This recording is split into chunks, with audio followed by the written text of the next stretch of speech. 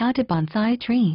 Most tree varieties have the potential to be turned into bonsai, and learning how to bonsai tree is easier than most people think. If you are capable of keeping plants alive in the climate you live in, then the rest is easy enough to learn. Choosing the right variety of tree to start with. Understanding the visual factors that make a tree look like a bonsai style. Size. Shape in the pot it is planted in, care and maintenance to improve the look, health, and how to identify a tree that is good for bonsai. The safest way to get started is to choose a variety of tree that grows well in your area or climate zone. Attempting to grow something exotic or foreign to your climate zone can be very difficult and can lead to certain failure. I know where I live I am unable to keep Japanese maples alive for very long, as it does not get cold enough in the winter for them to properly hibernate. Similar to us humans, if we don't get enough sleep when we need it, it can lead to sickness or worse. A good variety to try could be a common garden plant, a ground cover or plant. Use most trees that respond well to pruning of the foliage. And don't stress out too much when transplanted or repotted. Make great bonsai. Visual factors of a great tree. There are 5 basic styles of Japanese bonsai, and if you can follow the basic guidelines for one of these styles, it will give you direction as to what features your tree needs to look like a bonsai. The size and shape of your tree are big factors when getting the right visual elements.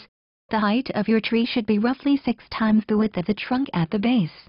The overall shape from the tip of the lowest branch to the apex of the tree top, down to the tip of the second lowest branch should be on the opposite side of the tree. The pot depth should be around twice the width of the trunk, and width will be about 2/3 of the tree's height or spread of the foliage if the tree is very short. If a tree fits in with these visual factors, most people will recognize it as a bonsai, so the toughest part of how to bonsai a tree is done. The rest of it is just keeping it alive and refining it. Bonsai care.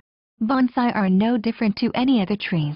They still need the elements of nature like wind, rain, and sun. Keeping a tree inside for too long starves it of the things it needs most. Bonsai need to be kept outside for the majority of the time. Only bringing it in on occasion to admire. Overwatering or underwatering are the other 2 main factors that kill them quickly. The soil should only be kept moist, not wet, and not dry. To do this means constantly checking below the surface of the soil and only watering when it begins to dry out. This can mean checking every day if it is hot or in a small pot. Regular pruning to keep a compact triangular shape is better than waiting till the tree is out of control and lost all its shape. Pruning any growth that grows laterally, back to a pair of leaves, and removing any growth that points directly up or down from a branch is a good place to begin with your maintenance pruning. How to find a variety that grows well in your area or climate zone. Choose a style that it will suit. Cut it down to the correct height and trim to a triangular shape. Pot in a container the right depth and width for your tree. Keep soil moist. Don't keep inside for too long. Prune regularly for compact shape. Training and refining true bonsai can take years or even a lifetime, but following some simple steps can have you growing your very own Japanese-style trees much sooner than you think. If you're keen to get started, you can check out the link to learn more about how to bonsai a tree and get started today. www.balkanibonsai.com.au